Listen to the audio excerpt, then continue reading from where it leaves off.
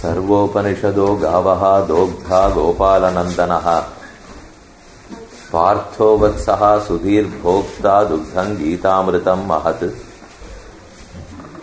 गीता सुगीता कर्तव्या किमन्यैः शास्त्रसङ्ग्रहैः या स्वयं पद्मनाभस्य मुखपद्मात् विनिसृता. Sriman Narayana incarnated as many avatars in this Bhuloka. Although his avatars are countless, it was only Sri Krishna Avatara who left us a great treasure known as Sri Bhagavad Gita.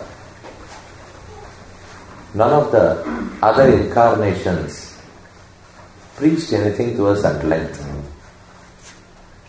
Although Rama had revealed his concepts in a few shlokas, they are not a shastra as such. Whereas Sri Krishna had clarified the doubts of Arjuna, also we can assume that it's all clarifications given to us. Arjuna was confused. Krishna cleared the confusion. So anybody who is confused can get cleared through Gita. If we are not confused, even then Gita would help us by enriching our knowledge and bhakti. We are here today to discuss the essence of Gita. I know that if we are called to study all the 700 shlokas of Gita in detail, many would not turn up. Often, the titles that are given to Upanyasakas are only about essences and not about the detail. We have time only to deal with the essence and not with every shloka, as this is a fast world. So we don't have much time already. I need to apologize for my delay. So with the time left, let us discuss the essence of Gita. Sri Alavanda, whose name was Yamunacharya, has authored a work called Gitartha Sangraha. Sangraham is gist. Gitartha Sangraham, the gist of Gita, the essence of Gita. And this work has only 32 verses, only 32 songs. And the glory of this work is, with 18 shlokas, through 18 shlokas, he gives the summary of each of the 18 chapters. He doesn't stop there. He has written one shloka which summarizes all the 700 shlokas. That was the first shloka of this work. And the next 3 shlokas, they summarize each of the 3 hexads in Gita. A hexad comprises of 6 chapters. So chapter 1 to 6 is called as Prathama Shatka. Shatka, that which has 6 chapters. Prathama Shatka, Madhyama Shatka and Charama Shatka. Chapters 7 to 12 are known as Madhyama Shatka. Chapters 13 to 18 are known as Charama Shatka. Swami Alavanda, he had written one shloka which summarizes each shatka. So that would count to 3. The first shloka to summarize all the 18 chapters. The second, third and fourth to give the gist of the 3 hexads. And then on 18 individual shlokas that talk about the summary of each chapter. So in about 22 shlokas, he had revealed all the esoteric meanings of Gita. Then in the last part, in the last 10 shlokas, he further explains how we should put to practice Bhakti Yoga. So in 32 shlokas, he summarizes what has been said in the Gita, and not stopping there, he also gives us special tips to follow Gita, to follow the Bhakti Marga preached by Gita. Let's deal with only one shloka for today, the first shloka, which summarizes all the 700 shlokas, 18 chapters, 3 hexads. Swadharma, Jnana, Vairagya, Sadhya Bhaktyeka Gocharaha, Narayanaha, Param Brahma, Gita Shastre Samiritaha. This is a simple shloka. Gita itself is simple because it is in a meter called Anushtup Chandas. When you write poetry, that is set to a meter. That's known as Chandas in Sanskrita. Anushtup Chandas, Trishtup Chandas, Brihati, Pankti. When we perform Sandhyavandanam, we recite all these chandas as a mantra. Anushtup is a chandas, which is very, very simple in poetry. Each quarter of a shloka would have 8 syllables. 8 into 4.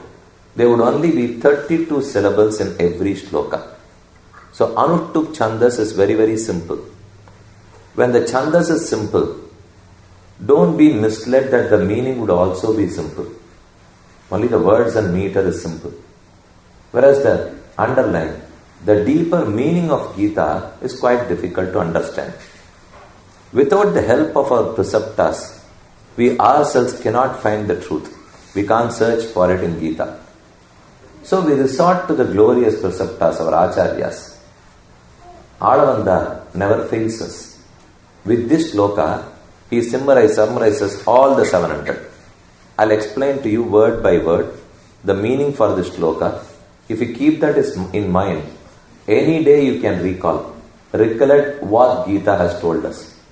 Swadharma, Jnana, Vairagya, Sadhya Bhakti, Bhakteka Gocharaha, Narayanaha, Gita Shastre Samiritaha, Iritaha, explained, Samiritaha, well explained, Gita Shastre Samiritaha, well explained in Gita Shastra. What is well explained in Gita Shastra? Narayanaha, Param Brahma, Gita Shastre Samiritaha. Narayana, the Supreme Master, Brahman, is well explained in Gita Shastra. So whenever you look to a text, what do you expect? You expect the text to reveal the reality to us.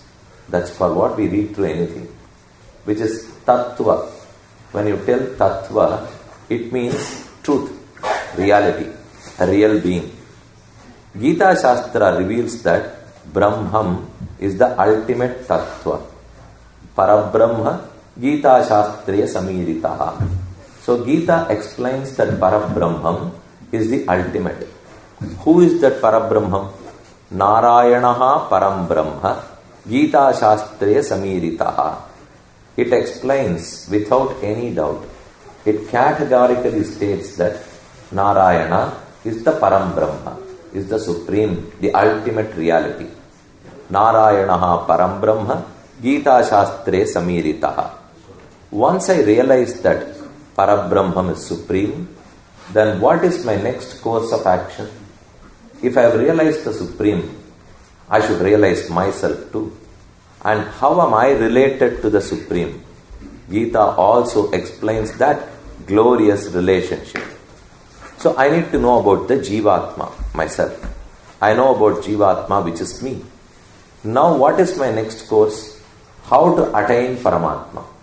The moment I realize that I am related to Paramatma, I am subservient to Him, I am dependent on Him, and my essential nature is eternal bliss and not this pain and agony, then I take efforts. I strive hard to reach Him, to attain Him. Then I would like to know what are the paths available. What are the means available to reach Narayana? So the first was Narayanaha Param Brahma Gita Shastre Samiritaha. The reality, the ultimate supreme Narayana was well explained. But that is not enough for any Shastra. Having explained the reality, there is no point in leaving it like that. If you are informed that there is going to be a Gita lecture today, but you are not given any more information, what is the use of that information? You must be told what is the subject, where is the venue, what time is the lecture, how to reach to that lecture. Without this, the knowledge about the message is of no use at all. So I have got a message from the Gita that Narayana is the ultimate. But if it does not talk any further, then this message is of no use to me. So let's go further into the shloka. Narayanaha Param Brahma Gita Shastre Samiritaha. How is Narayana attained? Bhaktyeka Gocharaha Narayanaha Gita Shastre Samiritaha. Bhakti Eka Gocharaha. Narayana is attained only through the discipline of devotion. Bhakti is the discipline of devotion. Bhakti Eka Gocharaha Narayanaha. Narayana is attained only through bhakti. Gita Shastre Samiritaha. So bhakti is also well explained in Gita. Not only the destination, but also the route. Not only the end, but also the means. Both are well explained in Gita. Bhaktyeka Gocharaha Narayanaha. Narayana, one who is attained only through bhakti. Gita Shastre Samiritaha. So Bhakti Shastra and the end for Bhakti Shastra, both are well explained in Gita Shastra. Is Bhakti straight away available? Can we start it today? Whereas Yamunacharya says that is not possible. Bhakti is explained in Gita in the Madhyama Shatka, that is between 7th chapter to 12th chapter. Then what has Krishna revealed in the first 6 chapters? In the Prathama Shatka, the path that leads to Bhakti is explained in the first 6 chapters. Bhakti is a free way. You can't directly enter the free way. You need to take other routes. Through that road, you get led to the freeway. And you can travel fast in the freeway, reach your destination. So there must be some side roads that lead you towards the freeway. Freeway is Bhakti Shastra. What are the other roads available to reach Bhakti Shastra? Bhakti is somewhat quite high, not that close to us. Swadharma, Jnana, Vairagya, Bhakti. Bhakti itself is a destination now. Earlier I told you, Bhakti is a means. Reaching Narayana is the destination. Now, change, switch. Keep Bhakti as the destination. How do I reach there? Swadharma, Jnana, Vairagya. Jnana is knowledge. It is self-realization. Swadharma is practicing one's prescribed duties. Swadharma stands for Karma Yoga. Jnana does not talk about Jnana Yoga, but it only talks about the Jnana part, the knowledge part in Karma Yoga. Karma Yoga itself has Jnana.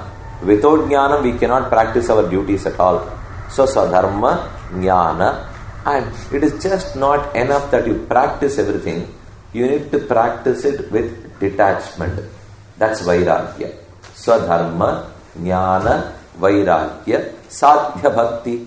So how do we attain Bhakti?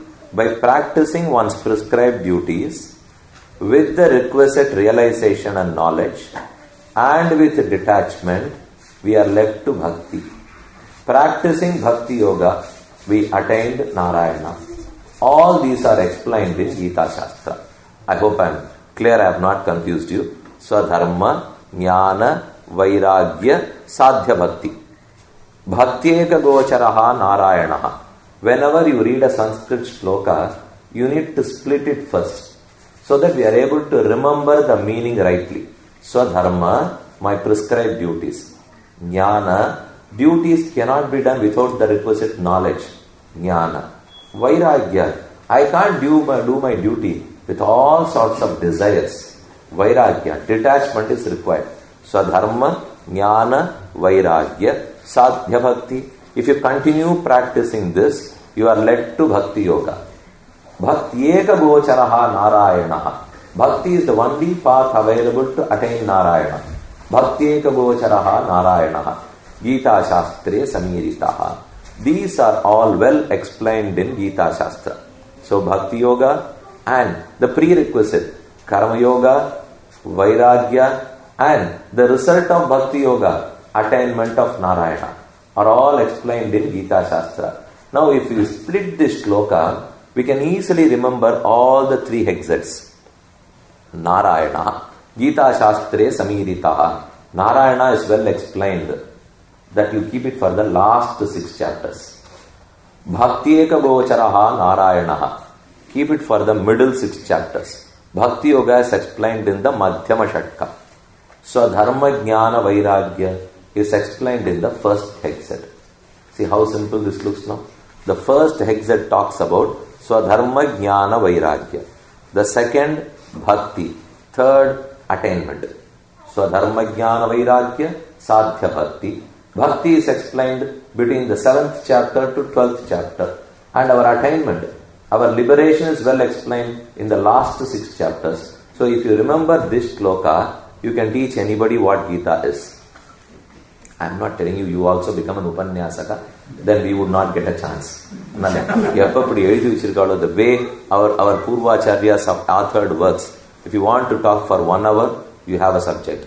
If you want to expand the same, extrapolate the same for 10 hours, the same shloka would help you. Sri Vedanta Deshika has again authored a glorious work known as Gitartha Sangraha Raksha. It's a commentary to Gitartha Sangraha. Alavandar Yamunacharya's original work, text, poetry is Gitartha Sangraha. A commentary in prose is Gitartha Sangraha Raksha. So with that Sangraha Raksha, let me further explain to you by relating the various shlokas in various chapters to this shloka. Swadharma Jnana Vairagya Sadhya Bhaktyeka Gocharaha Narayanaha Param Brahma Gita Shastre Samiritaha. The first 6 chapters talk about Karma Yoga. We are all Karma Yogis, are we not? We would wish to be. I don't know whether we are or not, but we all would like to be Karma Yogis. There is one, the most surprising thing about Gita is, having explained everything about Karma, Jnana and Bhakti Yoga, in the last shloka, 18th chapter, 66th shloka, Krishna tells that, Sarva Dharmanu Parityajya Mamekam Sharanam Braja Aham Tva Sarupapebhyo Mokshayishyami Ma Shuchaha. Renounce all the dharmas, all the virtues, all the disciplines which I have preached you so far. Sarva Dharmanu Parityajya Mamekam Sharanam Braja. Resort only to me. Surrender wholeheartedly to me. Mam Ekam Sharanam Braja. Aham, the omniscient, the all-powerful Almighty Krishna, me. Tva, the mean, the powerless, the weak, Atman, you. Tva, Sarva Papebhyaha. I clear you.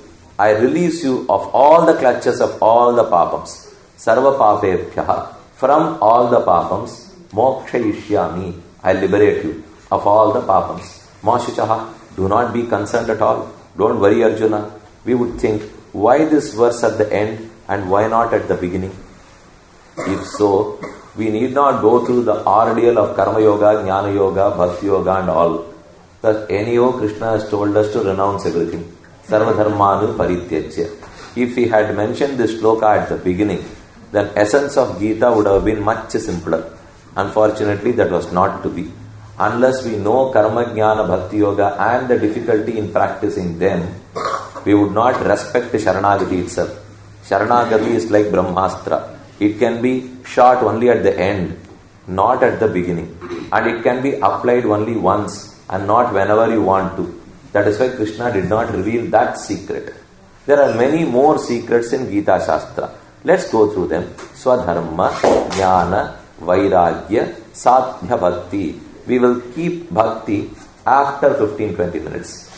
Now let us deal with the earlier shloka. Swadharma, Jnana, Vairagya. What does this mean? Vairagya is detachment. Detachment from what? Renunciation of what? I need to renounce 3. 1. Kartrutva Buddhi. 2. mamata. 3, phala. Phala is a human end. I need to renounce all the materialistic ends, all the low human ends. That's known as phala tyaga.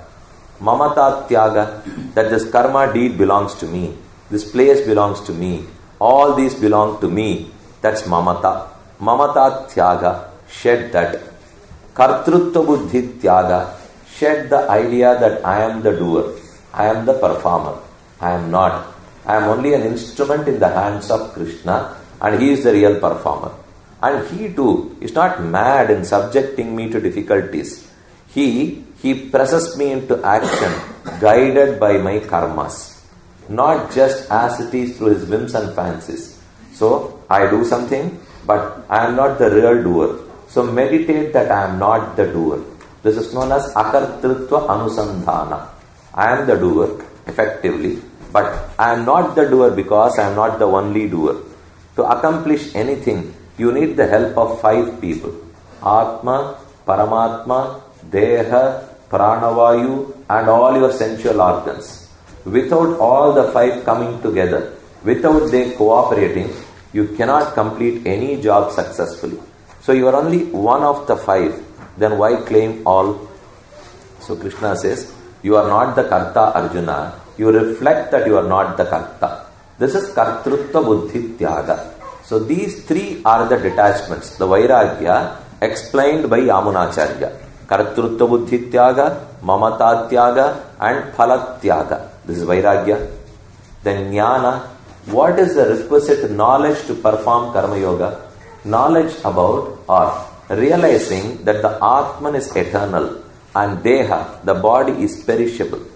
This is what we need to distinguish.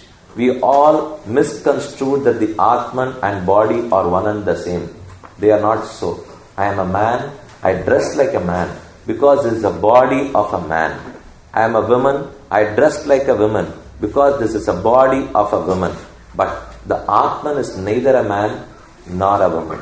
It is neither a cat nor a dog. It is neither a deva nor an asura nor a human being. Atman is above all these differences. One who looks at the Atmans, they unite. One who looks at the body, they disunite. They are disjointed. They only discriminate. So we need to look at the Atman, realizing the Atman and the essential nature of the Jivatma is Jnana, without which Bhakti Yoga and Jnana Yoga or Karma Yoga would not be resorted to at all. I would not like to practice Karma Yoga if I think I am this body. I would only go ahead, earn a lot, build new homes, earn a lot, save a lot, be happy. If I only think my Atman, me, the Atman, and this body are one and the same, they are not different, then nobody will listen to Gita. Nobody will come to practice Karma Yoga, Jnana Yoga, Bhakti Yoga. Because all these yogas, they only talk about a very, very simple living, a peaceful living. They don't much talk about living. Living is it not different from leaving? Krishna talks about that you will live peacefully. You will reach my lotus feet. If I think that this body is Atman, I won't think of leaving this world at all. I am quite happy enjoying the material pleasures. Unless I distinguish, I reason out that this body is totally different. This perishes, whereas Atma is eternal. There is no point in listening to Gita. The whole of 2nd chapter, Krishna only explains the differences between the body and the Atman. Body is perishable, whereas Atma is eternal. Body has many parts, so it perishes, deteriorates fast, whereas Atman has no parts. Avayavame adukku kedaiyadu. Adu thaniya irukkrabadiyale Atman is eternal. So this is the requisite knowledge. Essential nature about the Atman is, if you ask me to define that, what an Atman is. If you ask me, what is this microphone made of? It is made of iron. What is this wire made of? Plastic. What is this floor made of? Wood. What is Atma made of? If you ask that question, what is it made of? It is made of complete Jnana. Jnana is realization, is knowledge. Atman is complete of knowledge. Then why am I not knowledgeable? Why am I not wise? I am the Atman. Then why am I not knowledgeable? Because it's covered. Surya is effulgent, he is brilliant. But clouds can cover. Moon can be covered by clouds. Surya can be covered by clouds. Once the cover is removed, then you need not plead to Surya to be brilliant anymore. The brilliance which automatically would reach you. A diamond is brilliant, it is lustrous, but it was covered in mud. You need to remove the cover. Once the mud, the dirt is removed, should you inject effulgence in a diamond? Should you inject luster to a diamond? Not required at all. It already has it. It possesses. And you need not plead to the diamond that, oh diamond, why don't you be lustrous? Not required. It is in effect lustrous. Atman has got immense knowledge. Unfortunately, it is covered by this samsara. It is covered in this body. It is imprisoned in this body. You need to remove the cover. Once the cover is removed, Atma is again effulgent. It was ever, but unfortunately it got covered. This is realization. This is the Atma Jnana, which is a prerequisite to practice Karma Yoga. What would happen by practicing Karma Yoga? Slowly that paves the way to remove the cover. It effectively removes the cover. So practicing Karma Yoga removes all the cover. The cover is my karma. Papa, Punya, Rupa, Karma. So my papas cover the Atman, and the Atman is not brilliant. It's not able to recognize that it is a part of Brahman, and its only mission is to reach the lotus feet of Brahman. It does not realize that. Slowly, I learn the scriptures. My preceptors teach me. I too practice. By all this, they remove the cover. Once the cover is removed, Atma realizes itself that it is subservient to Paramatma. Its mission is to reach Paramatma. This is the knowledge required. So you need a basic knowledge first. Without that knowledge, nobody will come to practice Karma Yoga. That knowledge is about the Atman, that it is Jnanamaya, Anandamaya. Atman is Jnanamaya, full of knowledge, wisdom. Anandamaya, it is full of bliss. But we don't experience all those now. We were for that only. Our nature is that, but we are not able to experience that nature. What we do now is only artificial.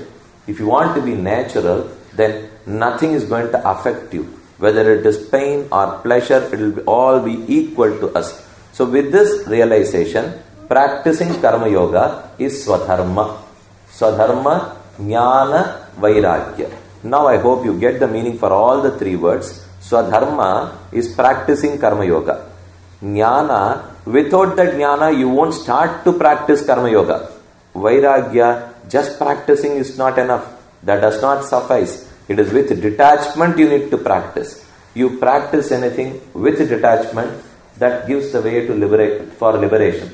You practice many with attachment, then that only binds you again in this samsara. So Vairagya, Jnana, Swadharma, all these are explained in the first 6 chapters. Krishna himself says that Niyatam Kuru Karmatvam Karmajyayo Hyakarmanaha. O Arjuna, do your duty. That's prescribed to you. Niyatam Kuru Karmatvam. Tvam Niyatam Karma Kuru. Karma is to be done. Think that, realize that, and keep doing your Karma Yoga. Fighting is Karma Yoga for Arjuna. Did Gita Shastra trigger? Was it the cause for a big battle? Did it kill many? It did not. Gita was born to re-establish Dharma. That was the purpose of Gita. Arjuna was a warrior. He was a born Kshatriya. He was a king who had the duty to protect his kingdom. So Krishna advised Arjuna, go ahead with your duty. Will his duty, which is fighting, which is battling, lead him to moksha? It would. Because if I battle, if I fight with a motive of enjoying the kingdom, then that is not detachment. So whatever we spoke now of Swadharma, Jnana and Vairagya, just to superimpose this in the current context. The context is Arjuna is being advised to fight. How should Arjuna be? Arjuna is only a body. Arjuna's Atman is inside. That Atman has to perform its duty. Its duty is, it has taken a birth of a Kshatriya. It has to fight and establish virtues. It has to fight and establish Dharma. That is Swadharma. When you do that, there needs to be a realization. The realization is, Arjuna must realize that I am only this body, I am not this body. As a Kshatriya, I have this body, I need to perform my duty, but I am not performing. I am not the one who performs. It is because of this body I am made to perform. I need to exhaust my karma, so I perform. I am not this body. So Arjuna has to realize that when he fights. He can't fight thinking that I am Arjuna and fight. He must think that I have only taken the body of Arjuna. If I have to introduce myself to you, I should not tell that I am Krishna. It's wrong. Then what would I say? Everybody, they all say the same. You say I am Rama, I say I am Krishna. You say I am Varaha, you may say Padmanabha, I may say Narayana. We are not Narayana or Padmanabha or anybody. I am Atman. I am the Jivatma. I have taken a body which in this birth, which body in this birth is named as Krishna. I am not Krishna. Atman is not Krishna. I have only taken this body which is in this birth named as Krishna. Then who am I? I am an Atman. Don't you have a name? I have a generic name. I am a Seshabhuta of Paramatma. I am a I am a servant of Paramatma. Seshabhuta. So I have a name, and that name is common to all the Atmans. I don't have a specific name. The name which you have, I enjoy the same name. You are a Seshabhuta, a servant of Paramatma. I am also a Seshabhuta, a servant of Paramatma. If you realize this in this platform, then it's only equanimity.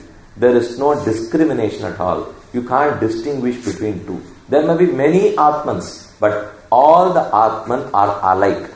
They are similar. Similarity in being Jnanamaya and Anandamaya. So Arjuna must realize that when he fights. Swadharma, fighting for Arjuna.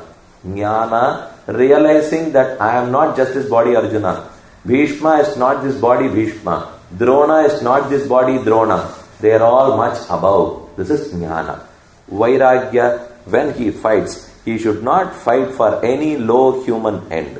I battle, I would win this kingdom and enjoy this wealth. If you think so, it's not Vairagya. That is not detachment. So performing your dharma with detachment is only karma yoga. Performing your dharma without detachment will only be karma, mere karma. It would not transform to be karma yoga. Karma is different from karma yoga. Just practicing anything is karma. That's action. Whereas if detachment and knowledge are added, this karma is embellished, enriched by detachment and knowledge. That transforms to be karma yoga.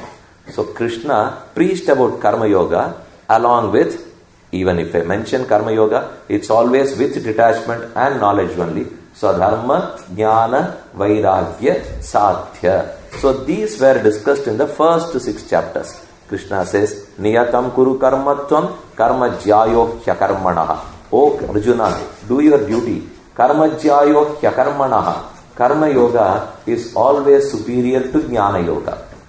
Karma jyaya. Jyaya is better, is superior. Karma jyayo hyakarmanaha. Akarma is not non-performance. Akarma is jnana yoga. Karma jyayo hyakarmanaha. So karma yoga is better to jnana yoga. Why? Would you all like to be a jnana yogi or a karma yogi? When we hear the word jnana yogi, we are moved by that. We would all like to be. But unfortunately, Krishna says that none of you are capable of that. Including you, Arjuna, you cannot become a jnana yogi. A jnana yogi first has to control all his sensual organs, all his indriyas. We cannot. We still allow them to loiter. They wander wherever they want to. For a karma yogi, it is not required, it's not a required condition that you control everything and then start practicing. So to a karma yogi, you can even control to an extent and start. The more you progress spiritually, you progress in karma yoga, you can control the indriyams totally. So you start with something which is better than nothing and practice karma yoga, you can control them totally. But for jnana yoga, you need to control before starting jnana yoga. So Krishna says that's not going to be possible, Arjuna. Arjuna is one who had controlled. He had a name, Gudakesha. Krishna was known as Hrishikesha. Arjuna was Gudakesha. Gudaka is sleep. Gudakesha, one who has won over his sleep. What more do we need? He has won his sleep. And Krishna says, you are incapable of jnana yoga. To a person who has already won sleep, If Krishna says that you are not capable of karma yoga, of jnana yoga, well, let's not talk about anything at all. You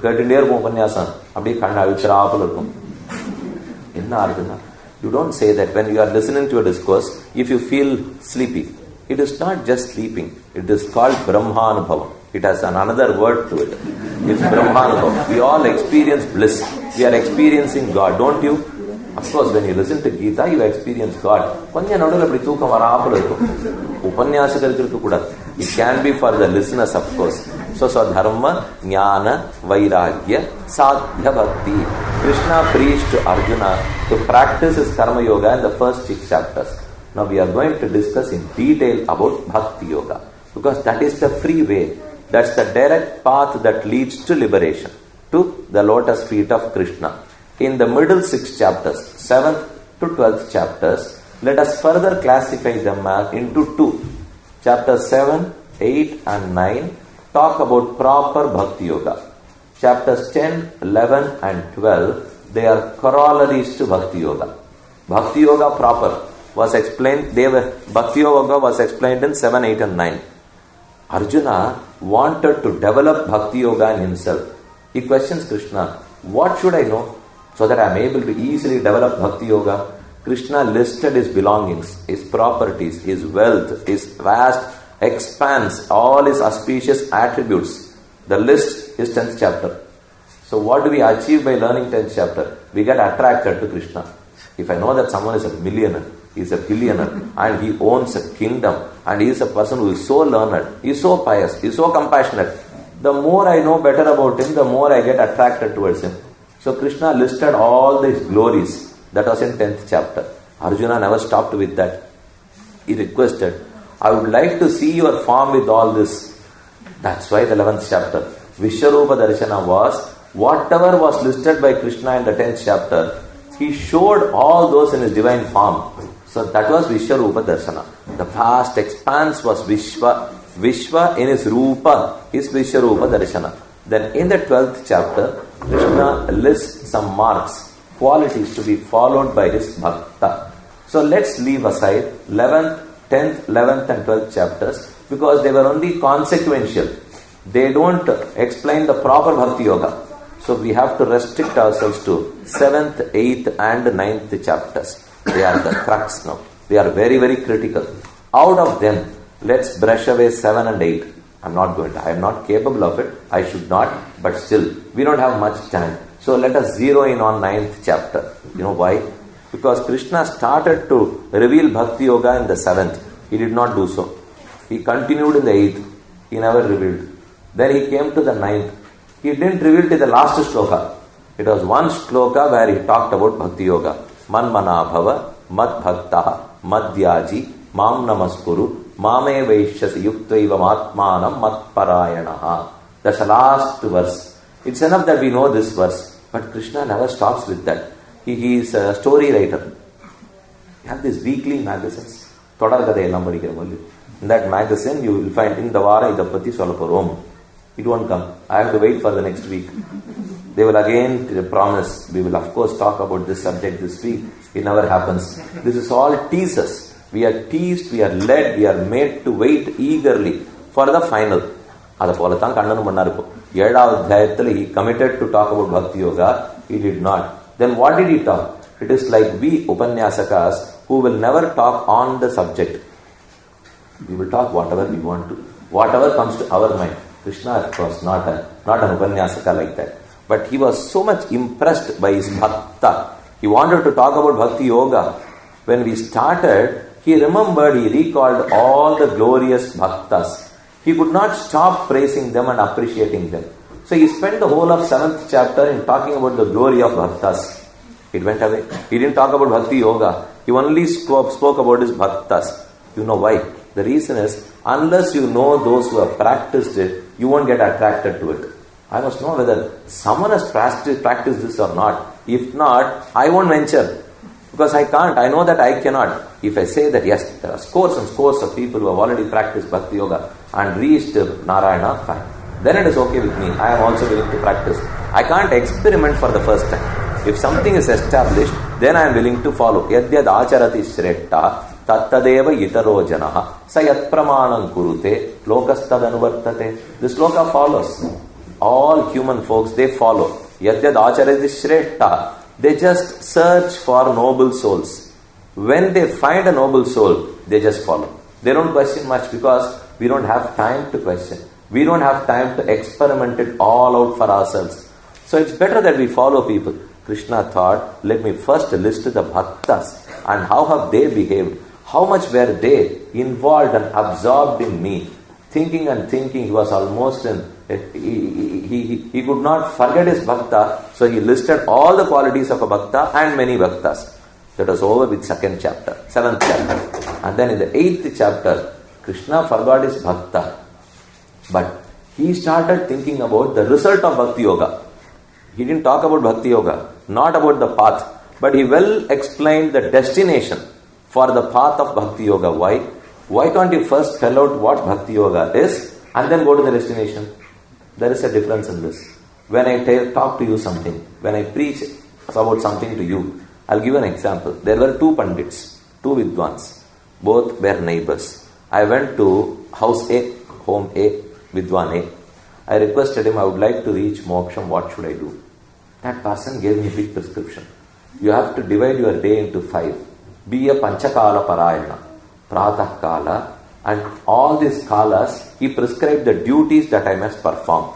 Abhigamana, Upadana, Ijya, Swadhyaya, Yoga kala. In the first, say about 6 nadigainu shuru. A day has 30 nadigas. We now tell that as 12 hours. So you can divide them into 5. 12 divided by 5, whatever it is, take that for your count. In the first kala, it is Abhigamana, go towards Bhagavan. In the second, Upadana, collect all the required flowers, sandalwood paste, you are cooking your food, all that is required to perform puja. In the third kala, perform puja totally with absolute devotion.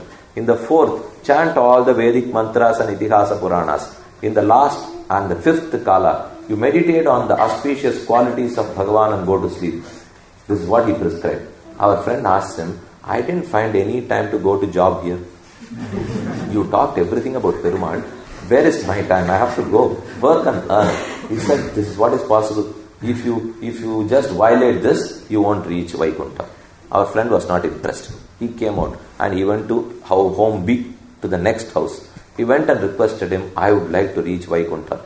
The person quickly questioned him, do you know where Vaikuntha is? Do you know what is Vaikuntha? Our friend did not know. Then he explained the glory about Vaikuntha. Archiradi Marga, the glorious Marga, and the place where we reach, no pain or pleasure there. We are amongst all the Alvars and Acharyas. We are not born. Apahata Papma, Vijaraha, Vimurtyuhu, Vishokaha, Vijagitsaha, Apipasaha, Satyakamaha, Satyasankalpaha. There is no death anymore, no birth anymore, no old age problem, no mental disease, no physical disorders, no thirst. We are not thirsty at all. No hunger, no pain, no pleasure, nothing. We reach that stage and we are in eternal bliss and spiritual union with Paramatma. Do you know all this? Our friend now realized, yes, now I understand that it's a glorious place and that which I could not have dreamt of. What should I do to reach that place? The second Pandit, he started telling, divide the day into 5. There are 5 kalas. The first one is Abhigamanam, second is Upadanam, third is Ijya, fourth is Swadhyayam, fifth is Yoga. Can you practice? Our friend nodded and said, yes, of course I would do that. He was not impressed in the first Pandit, but he was with the second Pandit. Unless I know where I reach, I am not willing to strive hard at all. Hard efforts would come through only if the result is good, if the result is better. If not, why will I try? So Krishna thought, let me not tell this Arjuna first about Bhakti Yoga, he will run away. Instead, let me first tell him about Vaikuntha and the Marga. So let him understand and digest the concept first. Then if I talk about Bhakti Yoga, he will be happily willing to perform it. So in the whole of 8th chapter, he talks about Vaikuntham and Archiradi Marga, the result of Bhakti Yoga. But note a point here.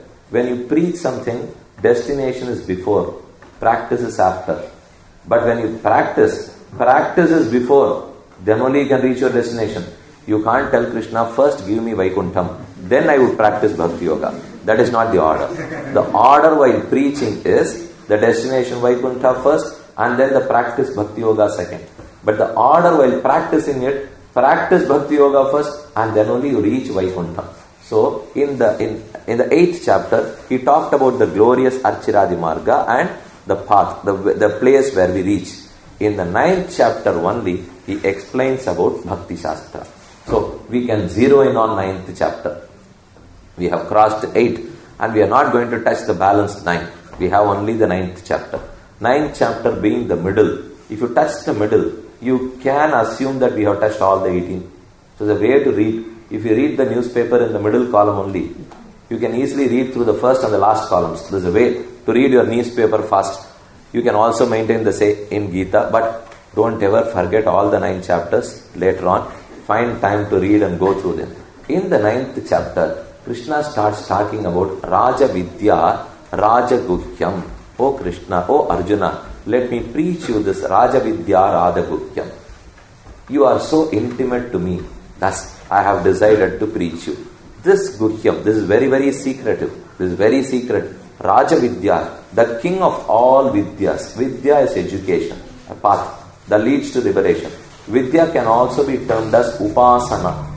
Upasana, Bhakti, Dhyana, Vedana, all are synonymous. All these words are synonymous. Vidya, Raja Vidya, Raja Guhyam, Pavitramidam Uttamam. This Raja Guhyam, the king of all secrets. Raja Vidya, the king of all studies, the king of all education is Bhakti Yoga. So I am going to teach that Bhakti Yoga to you. Having said that, Krishna did not immediately start talking about Bhakti Yoga. Again, he started revealing about himself. He says that Maya tatam idam sarvam jagadavyakta murtina matsthani sarva bhutani nachaham teshvavasthitaha nachamatthani bhutani pashyame yogamaishwaram. I am going to explain this meaning in depth now. It may be slightly difficult, so you must be very aware now. Be very vigilant when you listen to this. After 10 minutes, I will tell you when you can relax. Not now. When the plane passes through rough weather, you have to sit. You can't walk. You have to belt yourself. You must tie your seat belt. So now, be vigilant. Krishna says that Maya tadam idam sarvam jagadavyakta murtina. I'll explain to you first the meaning of this verse and why Krishna talks about this at all. Maya tatam idam sarvam jagat. Idam sarvam jagat. This entire universe is permeated by me. Maya tatam. Bhagavan is found inside everything. So he permeates throughout this universe. Maya tatam idam sarvam jagat. Avyakta murtina. But you won't find me, Arjuna. Avyakta murti is unrevealed form. He has no explicit form. It's not a physical form. Although he has, but when he permeates without a form. Maya tatam idam sarvam jagad avyakta murtina. I am a murti. I have a form. But avyakta murti, which is not clear to us, which is not explicit to us, the unrevealed form. Jagad avyakta murtina. Matsthani sarva bhutani. All the bhutas, all the jivarasis, whether it is human being or deva, asura, manushya, what not, the sentient and the insentient, all are held by me. Matsthani, they are all placed in me. Bhagavan is the holder. All these are the held. I hold this. My palm holds. And this tape recorder is the held. Similarly, Bhagavan is the holder. He is the one who bears all this. And this is Chetana and Achetana. The sentient and the non-sentient. So the sentient and the insentient are held. Bhagavan is the holder. This is known as Dharya Dharaka Sambandha. Dharaka is Bhagavan, the one who holds. Dharya is what is held. Chetana and Achetana. Chit and Achit are held by Paramatma Ishvara. Matsthani Sarva Bhutani. All the beings are in me. They are found in me. Matsthani Sarva Bhutani. Nachaham Teshvavasthitaha. I am not found in them. Nacha aham teshu avasthitaha. Be very, very careful and attentive in this. Nachaham teshvavasthitaha. Teshu, in all this. Na aham avasthitaha. I am not found. I don't reside. Krishna is known for his contradictions. He would just say in the previous verse about something, immediately contradict. And after explaining why he contradicted, again he would contradict. And it was on the job of our Purvacharyas to clear these contradictions. Virodha Pariharam Pustakam Gita. Whatever the virodhas, the contradictions were found in his Gita, we find Pariharam, why he says so. After I explain, you will be amazed to know why Krishna said so. Nachaham teshvavasthitaha matsthani sarvabhutani nachaham teshvavasthitaha nachamatstani bhutani. O Arjuna, nachamatstani bhutani. None of these beings are found in me. Again he contradicts this also. First he said, I permeate into everything. Then he said, I am not found in anything. He said, everything is held by me. Then he said, I am not a place for anything. Nachaham teshvavasthitaha nachamatstani bhutani pashyame yogamaishwaram. And this is my power. O Arjuna, now realize my power. Arjuna thought, where to realize? Whatever you have told, I am totally confused. I am not able to realize anything. Kindly clarify. Krishna further clarifies it. O Arjuna, you know why I gave you this and immediately retraced? Why I contradicted my own words? When I told you that I am found in everything, I permeate into everything, then who is the holder? Who is the held? When I said that everything is placed in me, then who is the holder and who is the held? I am the holder. My palm is the holder. This tape recorder is held. So, when we are all placed in Paramatma, we reside in him, then he is the holder. We are all the held. We are the dharya and he is the dharaka. If you similarly think that Bhagavan permeates into everything, then he would permeate into this tape recorder, he would permeate into me, he would permeate into you, he would permeate into this fan. Then who would be the held and who would be the holder? You may think that the fan is the holder, my body is the holder, Atman is the holder, and Paramatma is the held, which is not the truth. Whether he is found everywhere or everything is found in him, the bhava never changes, the relationship never changes. He is the holder and we are all the held. So Krishna said, Maya tatam idam sarvam jagadavyaktamuttina. I permeate into everything. Nachaham teshvavasthitaha. I am not found in them. He never says that absolutely I am not found in them. But he says, I am not found in them as you are found in me. You are found in me as I am the holder and you are the held. If I make the same statement, if I reverse the statement, you would say that I am found in you, so you are the holder and I am the held. Which is not so, Arjuna. Whether you are found in me or I am in you, whether you are placed on me or I am into you, I am the holder and you are the held. To make this clear, Krishna contradicted apparently. Maya tatamidam sarvam jagadavyaktamuttina matsthani sarvabhutani nachaham teshvavasthitaha. I am not found in them. Why so again?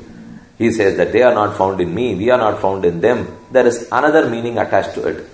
When I see that the tape recorder is held by me, physically I am able to see the relationship.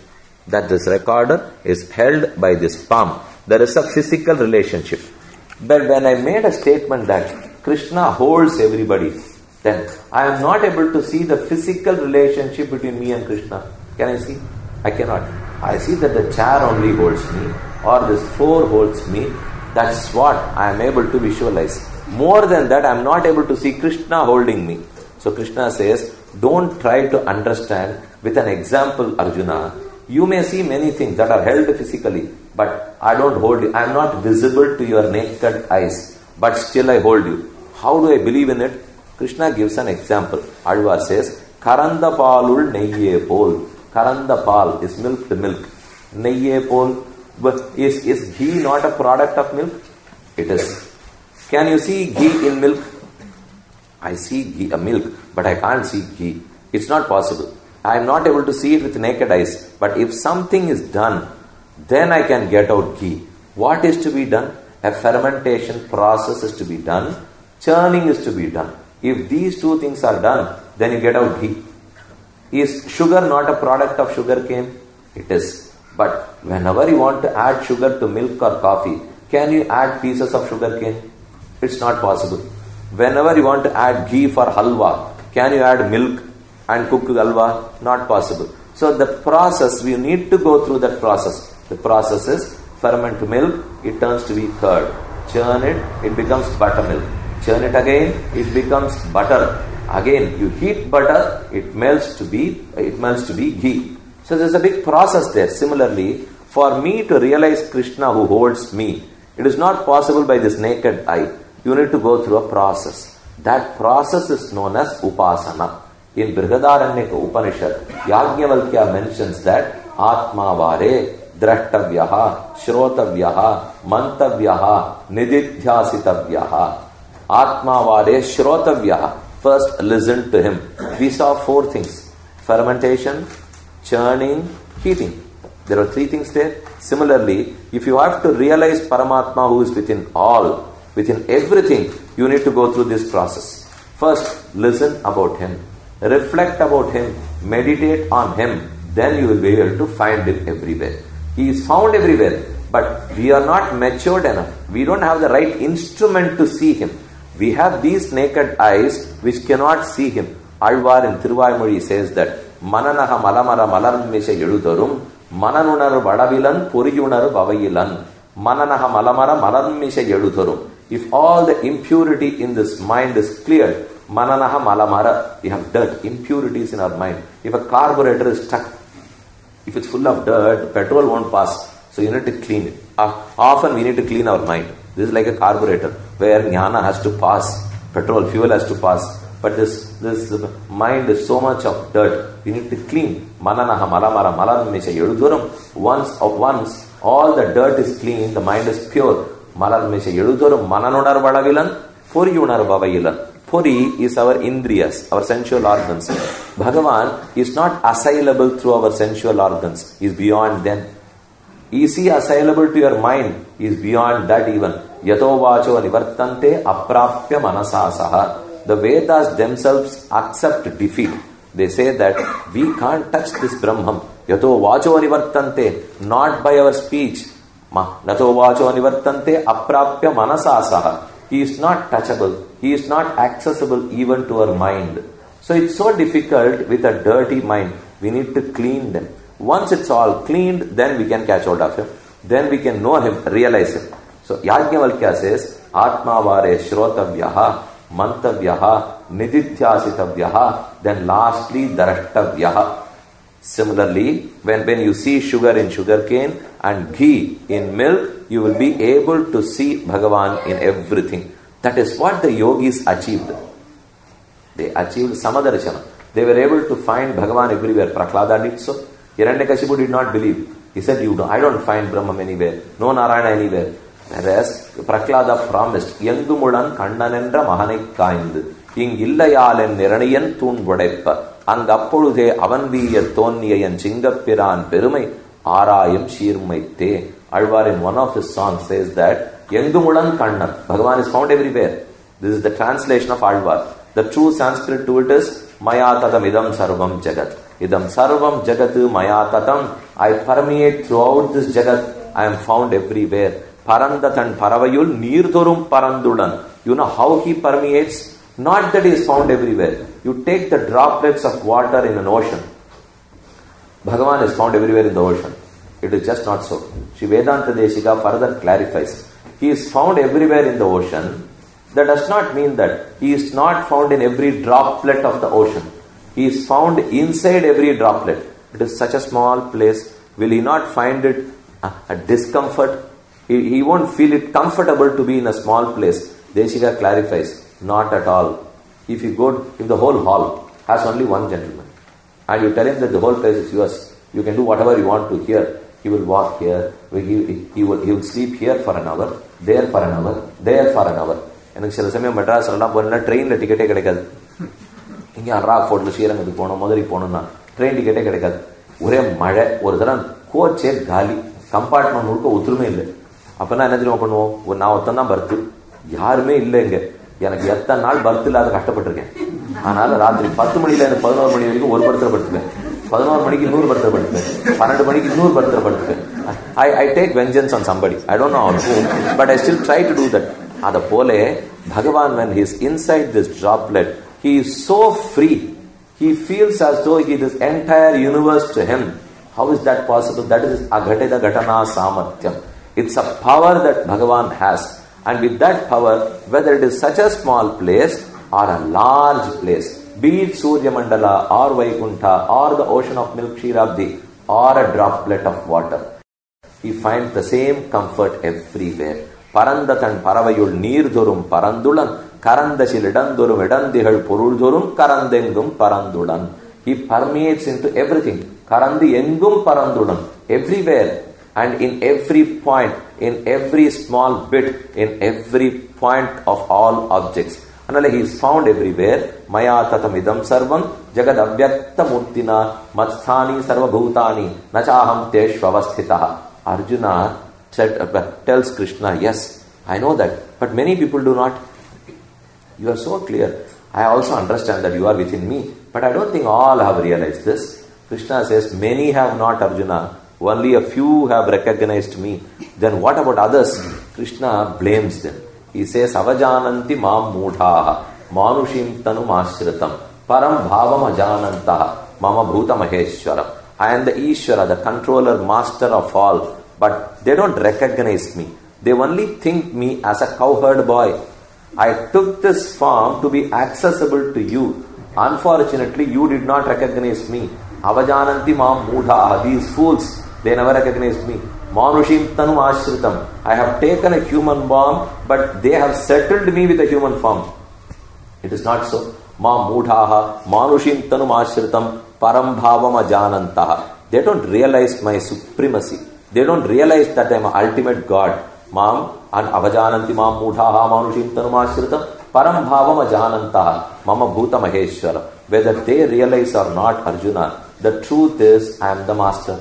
They don't realize. When will they realize? Arjuna questions Krishna. They would, provided they prostrate to me and they are devoted to me. And I help them to get released of this material bond. Krishna further says two important shlokas.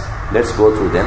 Satatam kirtayantaha yatantascha dridavrataha namasyantascha mam bhaktya nityayuktaha upasate. How to practice Bhakti Yoga? Now these shlokas are prelude to the final Bhakti Yoga shloka.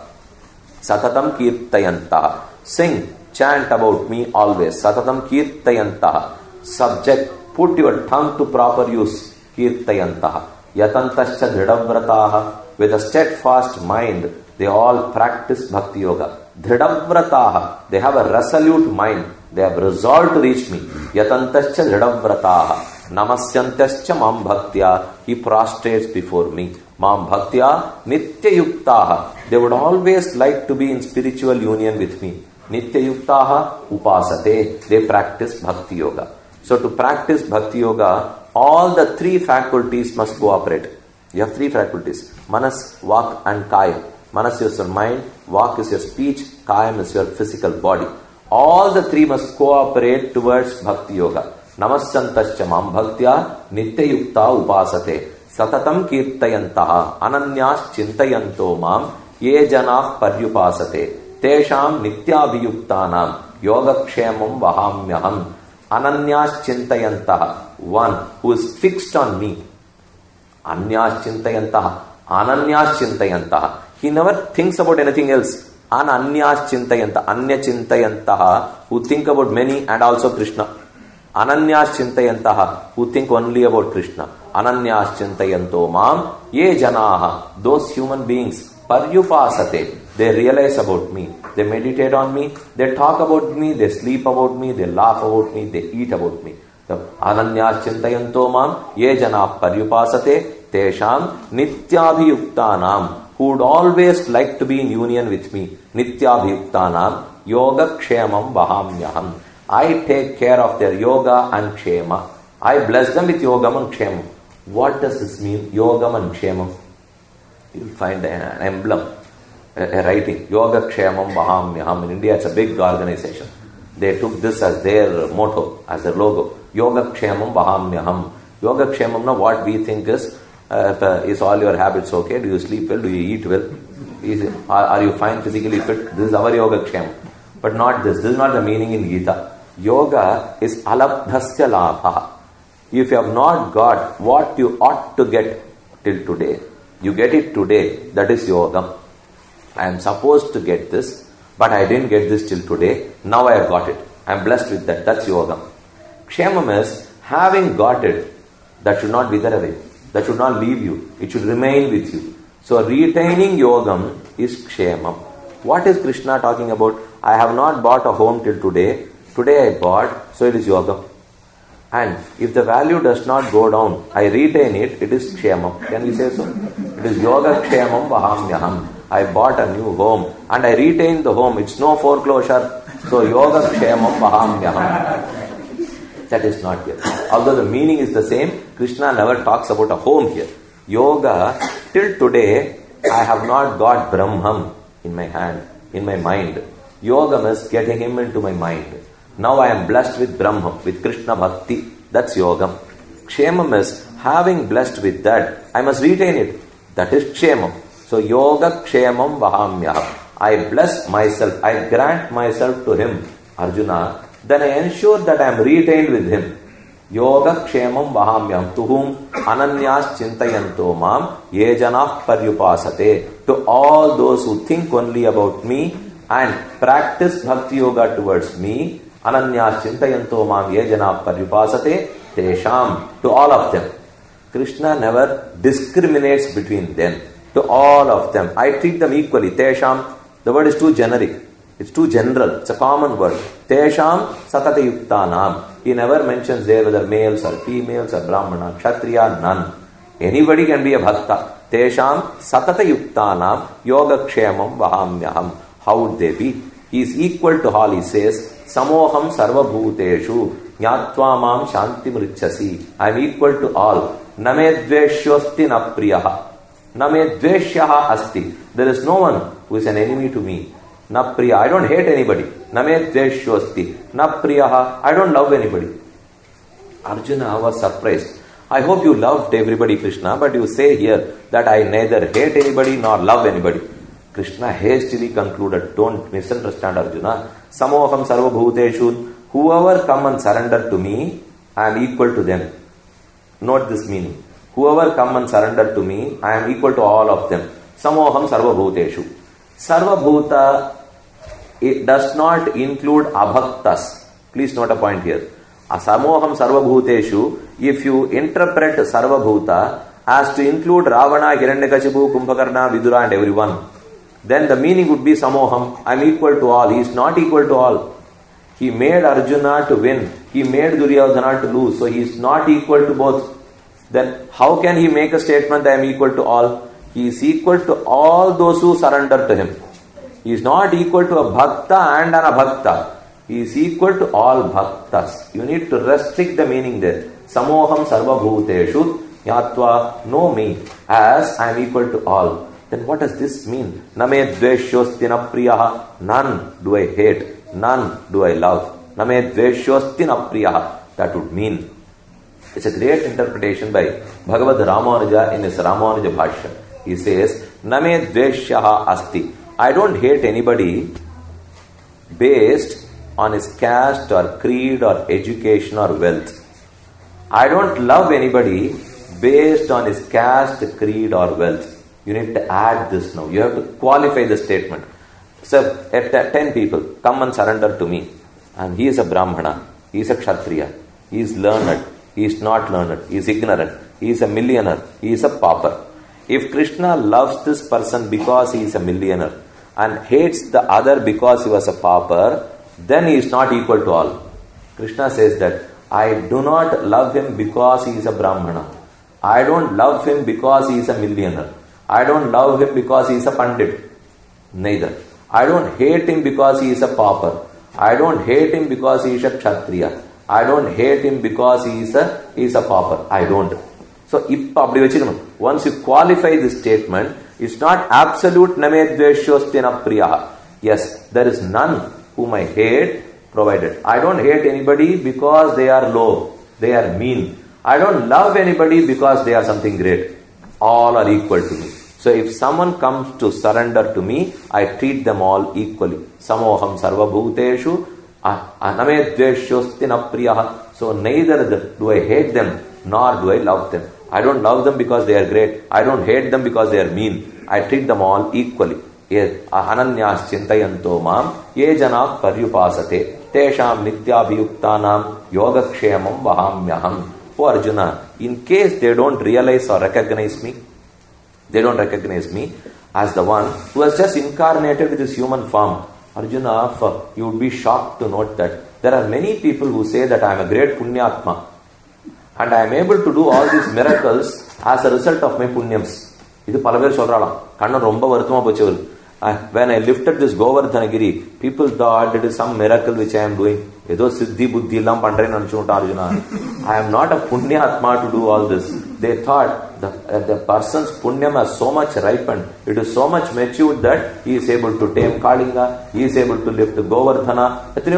You see so many powerful people because as a result of their punya. I am not a punyatma here. I am beyond papam and punyam. But they don't recognize me rightly. Moghashaha, moghakarmanaha, moghajnanaha, vichetasaha. Further, Bhagavan condemns them. Moghashaha, those who don't recognize me as the one dwelling, residing in them, as the Parabrahman was incarnated so that I am easily accessible to them. If they don't realize all this, moghashaha, all their desires would be wasted, undesirable. Their desires are not going to be fulfilled at all. Moghashaha, moghakarmanaha, all their actions go waste. I do something. I perform sandhyandanam thrice a day. With absolute devotion I do. But I don't believe in God. Then what would happen? I don't believe in the mantra, but I chant that mantra for 108 times every day. It's of no use at all. So it's mogha karmanaha. All their actions are wasted. Moghashaha, their desires are never fulfilled. Mogha karmanaha, all their actions get wasted.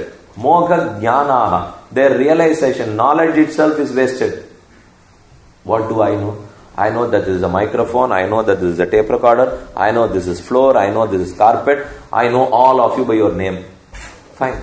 But this is of no use at all. Deshika mentioned, idella sheruppu kucha kattavobadi. This knowledge, this education is used for nothing.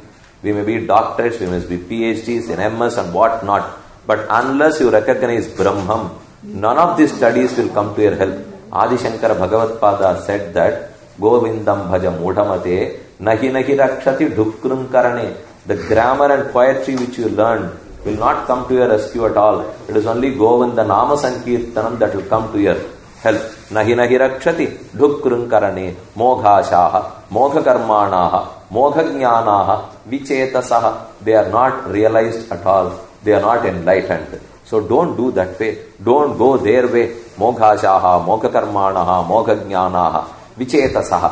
Arjuna asked Krishna, then what should I do? I realize that you are Parabrahman, but you have incarnated and taken this simple form. What should I do? You perform bhakti.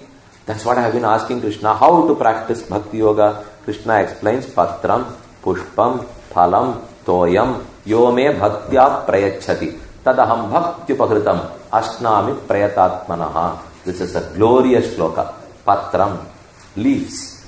Pushpam, flowers. Phalam, fruits. Toyam, water. Simple pure water. Patram, Pushpam, Phalam, Toyam. Yome Bhaktya Prayachati. Offer these to me.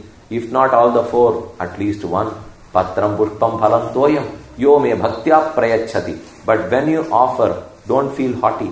Don't feel lofty. Be humble when you offer anything to me. Bhaktya, with pure devotion you offer them to me.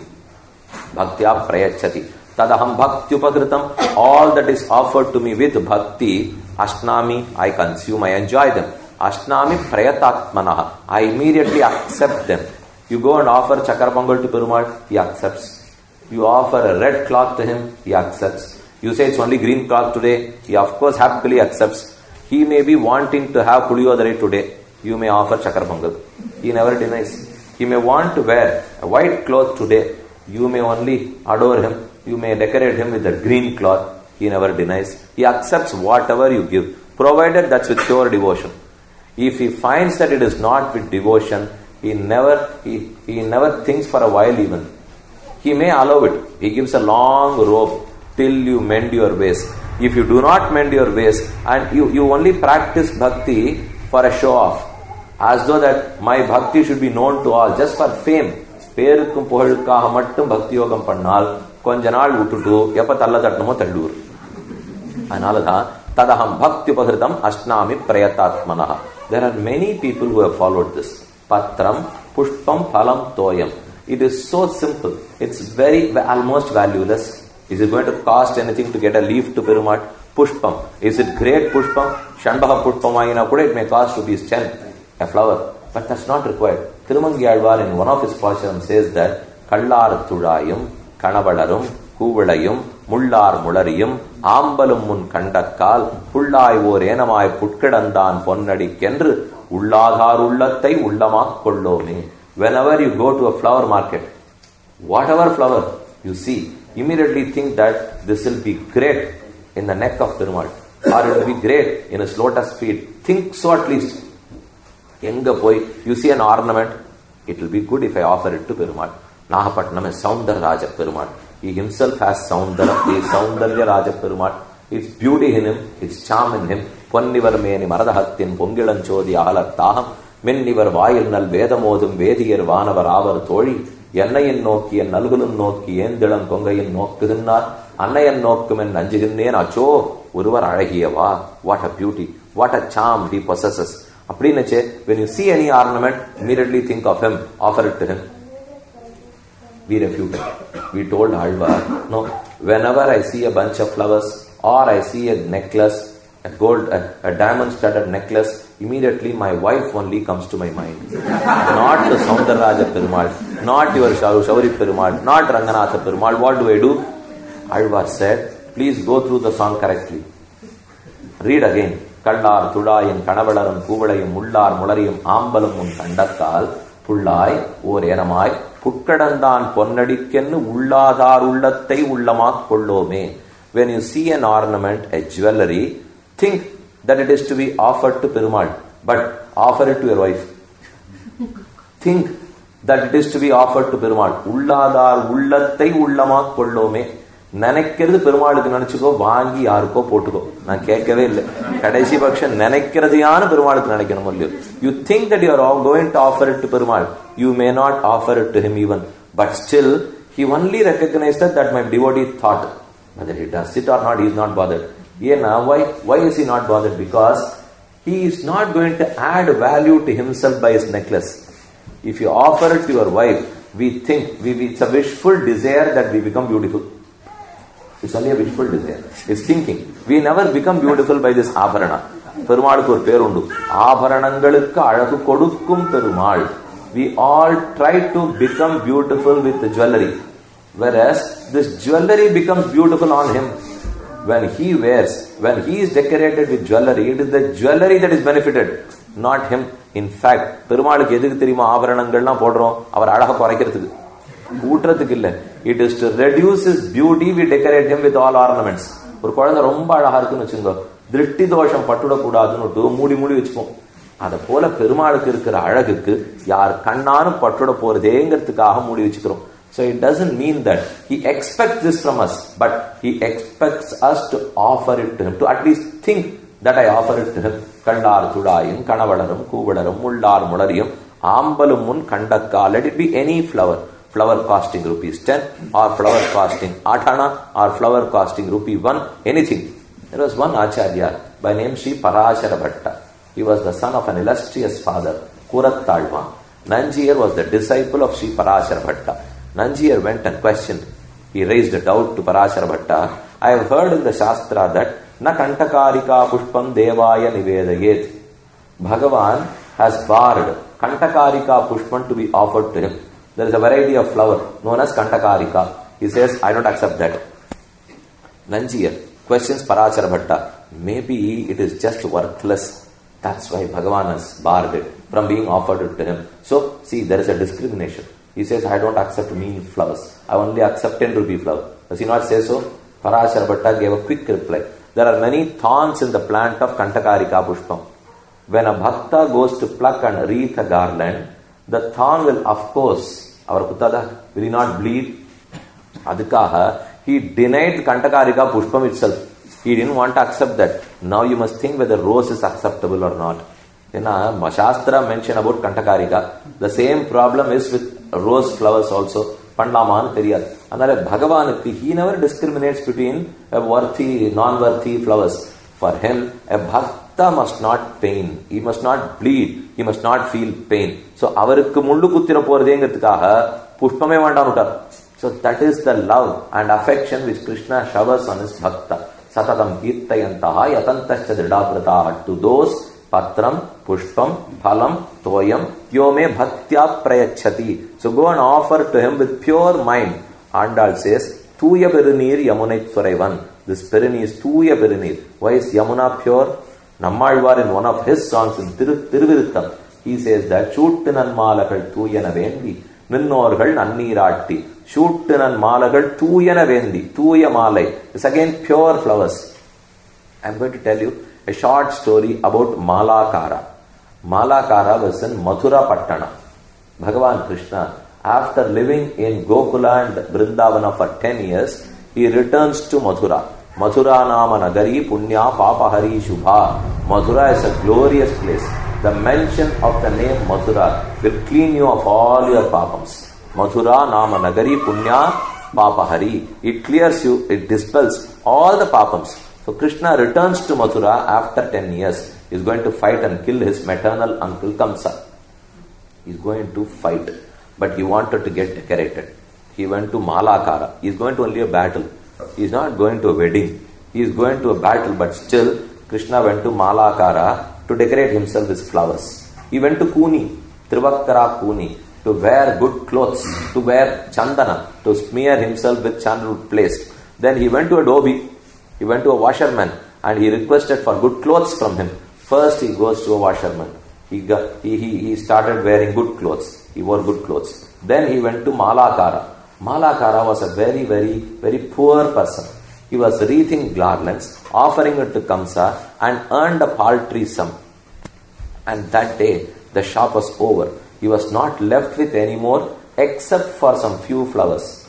There was no garlands available with him. There were only few flowers that were left over. Krishna suddenly knocked at the door of Malakara. Malakara panicked. He became restless. He didn't expect Krishna. He was shocked, and that was a pleasant shock for him. He immediately pleaded to Krishna, Prasada Paramau Nathau, Mama Geham Upagatau, Dhanyoham Archayishyami, Ityaham Alyoba Jivanaha, Ityaha. Thus, Malakara pleaded to Krishna, Prasada Paramau Nathau. Oh Krishna, you descended to this material world, which itself is surprising. You need not have, because this is discomfort to you, but you compromised on that. After reaching this world, why did you choose Mathura? Why did you again go to Gokulam? Why did you return to Mathura? And why did you forget all the big roads in Mathura and choose the small lane? And why did you leave the palaces in the small lane and choose my hut? You have chosen Prasada Paramau Nathau. It only talks about your compassion towards me. Mama Geham Upagatau. You have come to my residence, which is no Maligai, which is no palace. It is just a small residence. But I have a large heart, Krishna. My mind is large enough to offer everything to you. Prasada Paramau Nathau, Mama Geham Upagatau, Dhanyoham Archayishyami. I am blessed. I am fortunate. Let me perform puja to you. He had nothing with him. He just collected those 4 or 5 flowers and offered it to Perumal. Perumal turned them all to golden flowers. Dhanyoham Archayishyami, Ityaham Alyopa Jivanaha. This is one important story. You all know the story of Vidura. Vidura the Great. He offered the peeled skins of banana to Krishna. He forgot. When he saw Krishna, he couldn't realize himself. He didn't know anything. He forgot everything. He offers not bananas, but the skins of bananas. Krishna ate 1, 2, 3, 4, 5, 6. Suddenly Vidura remembered, what an offense I have committed. Let me change. Let me correct myself. He took a banana. Now he peeled the skin and he remembered to drop the skin in the dustbin. Then he offered the banana. Krishna denied. My thirst and my hunger is quenched. I am no more hungry. I don't want to consume anything more. Vidura said, this is the first time I am giving you a proper banana. Why don't you eat? Krishna refused, telling that neither this banana nor this skin, my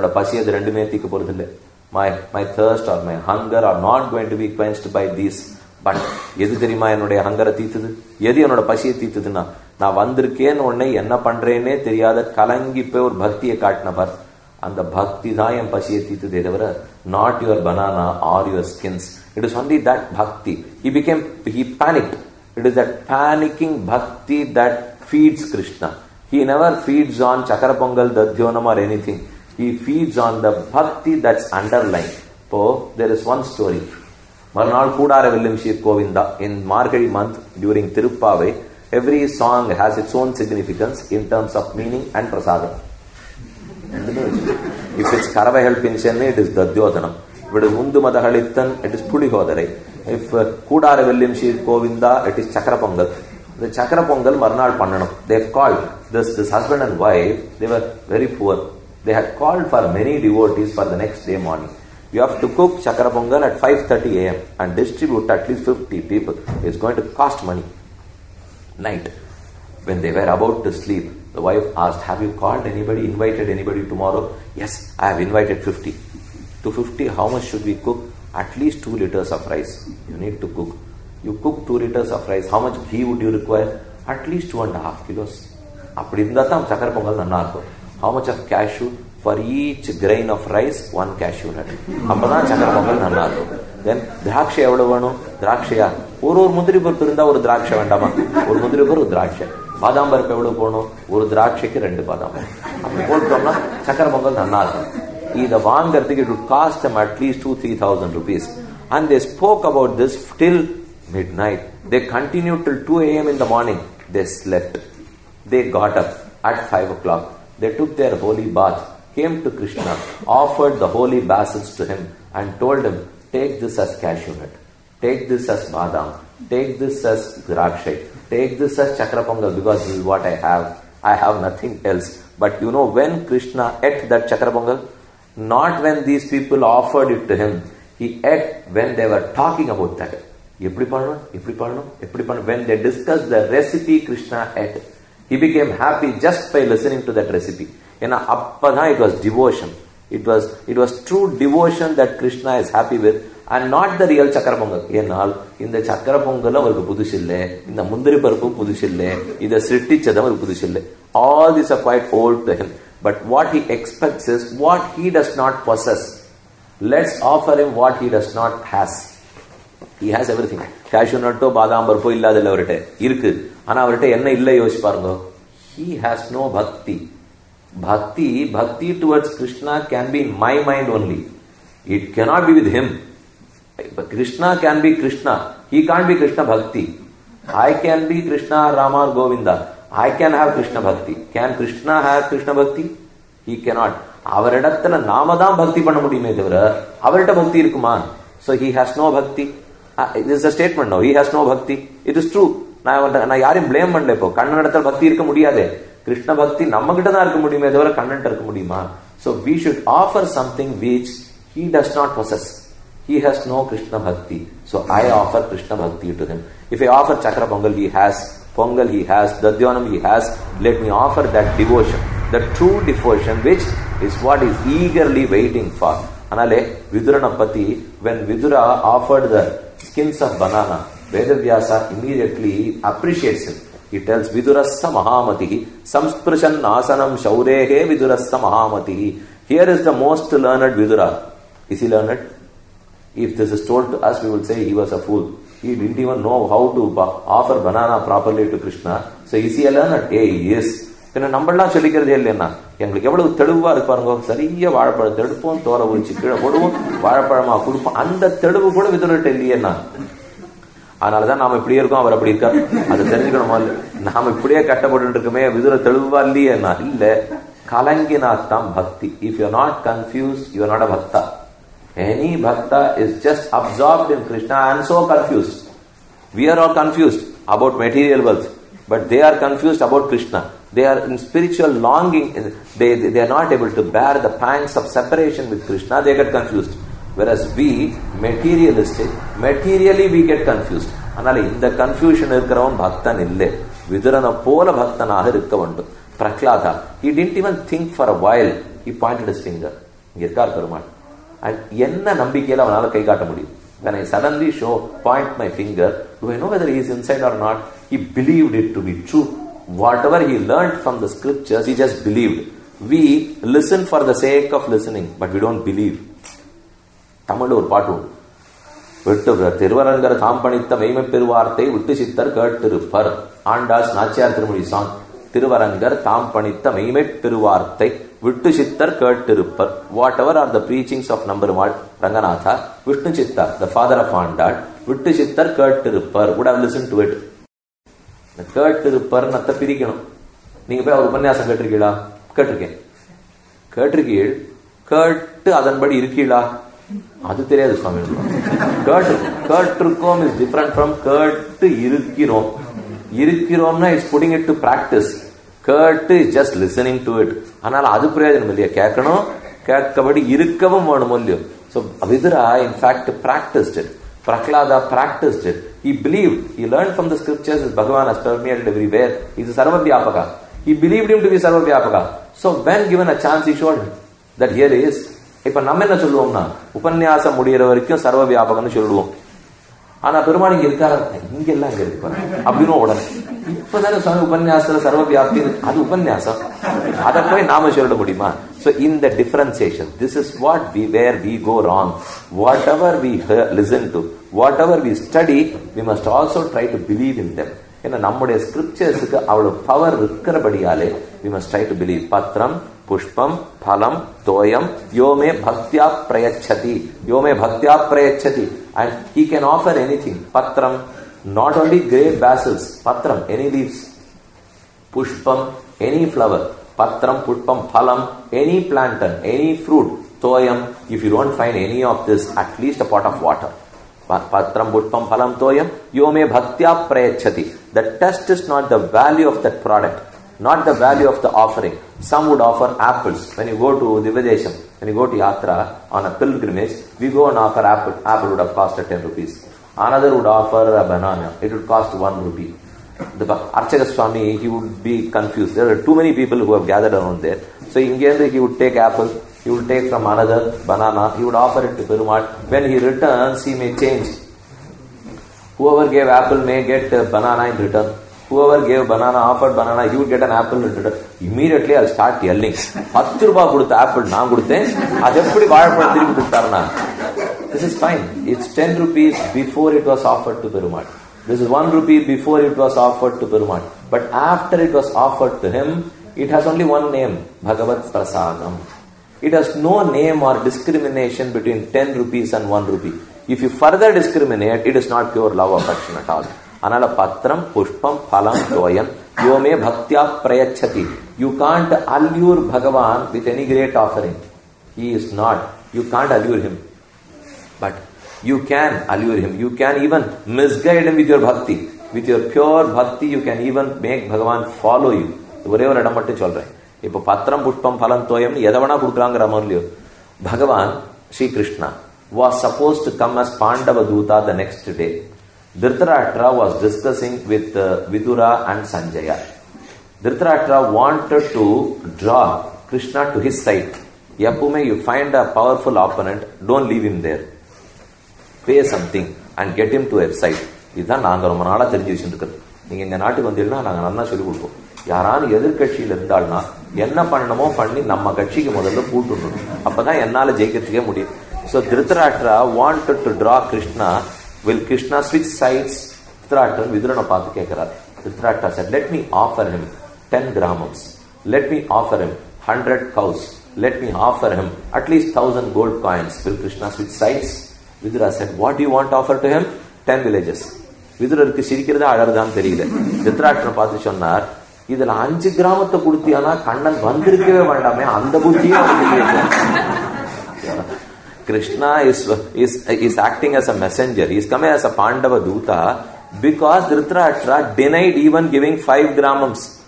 Now he is willing to bribe 10 gramams, but he was not willing to part with 5 gramams to Pancha Pandavas. இப்படி இருந்து உடனே பக்கத்துல இருந்த சஞ்சயன் சொன்னார், உன்னை இது வரைக்கும் வெளிக்கண்ணு மட்டும்தான் தெரியாதுன்னு நினைச்சிருந்தேன், இப்பதான் ஞான கண்ணு இல்லைன்னு தெரிஞ்சது. You don't have either a naked eye, ஞான கண்ணும் இல்லை, ஊன கண்ணும் இல்லை. Then how can I make Krishna switch sides? Dhritarashtra கேட்கிறார் விதுரரிடத்திலே. Vidura replied, "Oh Sanjaya, tell him, whatever Krishna is allured of, when you keep something as a bait, Krishna falls prey to it, and that is padbhyam abhigamachaiva sneha sandarshanena cha." You offer a pot of water, light a lamp, open your door, open your mind, and with a smiling face invite him, welcome him to come to your home, prostrate before him, offer your obeisances, and plead to him, "I am no way capable of receiving you, Krishna, but somehow you chose to grace me." If you say so, he is moved by that, nothing, not by anything else. Anale anyat purna tapam kumbhat, anyat padavale janat, anyat kushala samprashnat. Nannarikiya, உன் திருவடிகள் இவ்வளவு கஷ்டப்பட்டு என் வீடு நோக்கி வந்துதா, இதுக்கு நான் என்ன பாக்கியம் பண்ணிருக்கேனோ, ஒரு நல்லது என்கிட்ட கிடையாது, நீ எதுக்காக இங்க வந்தே? These words only makes them switch sides, not all your offerings. அதனால எதை பண்றோங்கிறது முக்கியம் அல்ல, ஆனா எப்படி பண்ணோங்கிறது முக்கியம். Is it with true devotion you offered to him? அதனாலதான் கண்ணன் பத்திரம் புஷ்பம் பலம் தோயம் யோமே பக்தியா பிரயச்சதி ததஹம் பக்தி பகிருதம் அஷ்னாமி பிரயதாத்மனஹா. And he promises to eat them. Whatever you offer, I enjoy. Patram, pushpam, phalam. You offer fruit to me, I eat. You offer water to me, I drink. You offer patram to me, I wear them. You offer pushpam to me, I decorate myself with those pushpams. Patram, pushpam, phalam, toyam, yome. Let him be anybody. Bhaktya prayachati. But with pure devotion, if he offers to me, tadaham bhakti upakritam. Anything that is offered to me with devotion, ashnami, I consume. Consume does not mean that you will consume all, because you can't consume pushpam. It's only enjoying them. Tadaham bhakti bhakritam asnami prayatatmana. Having said all this, Krishna slowly progressed towards the last verse, where he mentions the real bhakti yoga.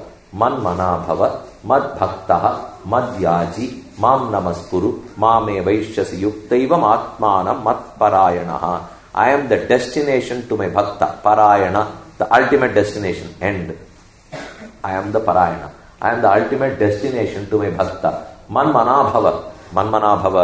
Your mind must be focused on me. Man mana bhava. Mad bhaktaha. Love me. You must be so fond of me. Mad bhaktaha. Mad yaji. Perform all penances towards me. Mam namaskuru. Prostrate towards me. Man mana bhava. Mad bhaktaha. Mad yaji. Mam namaskuru. Mame vaishyasi. And that person reaches me. Mame vaishyasi. He attains me. Atmanam matparayanaha. He practices. He really educates his manas to reach me and finally reaches me. Yat karoshi, yat ashnasi, yat juhosi, dadasiyas, yat tapassasi kaunteya, tat kurushva madarpanam. Whatever you do, think this and do. Yat karoshi, whatever you do. Yat ashnasi, whatever you consume, whatever you eat. Yat karoshi, yat ashnasi, yat juhoshi, whatever penances and offerings you give, yet juhoshi, dahadasi, generously whatever you share, dadasi, danam enna kudukuriyo, yat tapasyasi, whatever austerities you practice, yet juhoshi, yat karoshi, yat ashnasi, yat ashnasi, yat kuroshi, yat ashnasi, yat juhoshi, dahadasi, yat tapasyasi kaunteya, tat kurushva madarpanam. Offer all towards me. Offer them to me and keep practicing Karma Yoga. You practice Karma Yoga with absolute detachment, that leads you to Bhakti Yoga. As a Bhakta, you would again offer everything to me. So Krishna says that Bhakti is the essence of Gita. Bhakti eka gocharaha narayanaha. And Bhakti is not that difficult to practice. It is only rechannelizing our all sensual organs, thinking about him, prostrating to him, offering flowers to him, and doing all that would please him, abstaining from all that would displease him. அது பண்ணாலே போதும். எதை அவருக்கு பிடிக்காதோ செய்யக்கூடாது, எதை அவருக்கு பிடிக்குமோ அதை மட்டும்தான் செய்யணும். இப்படின்னு செஞ்சிருந்தோம்னால் your bhakti matures to reach you, to attain you to Sri Vaikuntha, which is ultimate bliss, moksha.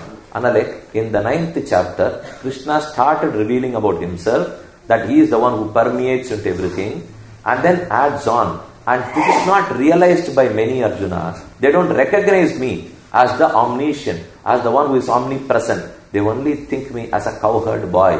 And what happens to them? He blames them. He condemns them. Moghashaha, Mogha Karmanaha, Mogha Jnanaha, Vichetasaha. One who realizes that Bhagavan is in me, how does he practice? How does he behave? ananyas chintayanto mam ye janah paryupasate tesham nityabhiyuktanam yogakshemam vahamyaham. To those devout souls, what will Krishna offer? Yogakshemam vahamyaham. I grant myself to them and ensure that I am retained in them. If so, what happens to that person? Then he refocuses all his sensual organs on Bhagavan and offers either patram, pushpam, phalam, toyam with pure devotion. And Krishna consumes them as a return, as a reciprocation. He grants them moksha. And that moksha is mentioned in the last verses. Manmana bhava, madbhaktaha, madhyaji, mam namaskuru, mame vaishyasi. Now, is it not clear that reaching Srivaikuntham, reaching Narayana is the ultimate? That's your destination. Narayanaha param brahma Gita shastre samiritaha. Kindly recall the verse, the shloka of Yamunacharya, which I mentioned to you at the beginning of this discourse. Gita shastre samiritaha Narayanaha param brahma. Not only Narayana. How is Narayana attained? Bhaktyega vocharaha Narayanaha. Manmana bhava madbhaktaha madhyaji mam namaskuru. How do you practice Bhakti Yoga? How are you led to Bhakti Yoga? Swadharma Jnana Vairagya Sadhya Bhakti. Bhakti Eka Gocharaha Narayanaha Gita Shastre Samiritaha. So this is the essence of Bhagavad Gita. I pray to Lord Krishna, Alvars and Acharyas to bless us all with that pure Bhakti. Let us be blessed with that pure Bhakti, practice it and not expect anything in return. Just practice Bhakti for the joy of practicing Bhakti. Let Bhakti not lead us to anywhere. As Krishna says, let Bhakti be our destination, be our end. Let's not expect anything in return for Bhakti. You practice Bhakti, He would take care. He would certainly lead us to salvation. With these words, I conclude today's session. I hope you are able to carry some message home with these words. I thank you all for attending. I thank the authorities of this temple for having provided us with this place. Our gratitude will be ever with them. Thank you.